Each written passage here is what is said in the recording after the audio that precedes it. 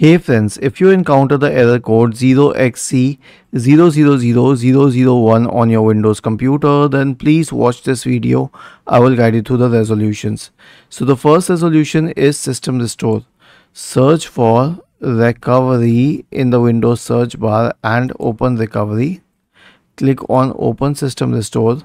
Now select some good restore point and click on next, or you can select a different restore point and then you can select it from here and click on next and then click on finish to initiate the system restore process. The next solution is an SFC scan. Search for command prompt in the Windows search bar and click on run as administrator to open the elevated command prompt window.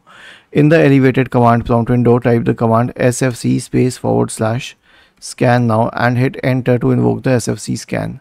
Usually this should be helpful, but if it is not, then the last solution is to simply reset your PC.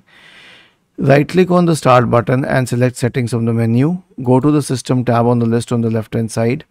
In the right pane, scroll down and click on recovery. Click on reset PC, select remove everything and then finally select cloud download. Was this helpful? If yes, then please subscribe to the channel, and if not, then let us know in the comment section of this video on how we could help you further. Thank you for watching this video and have a nice day.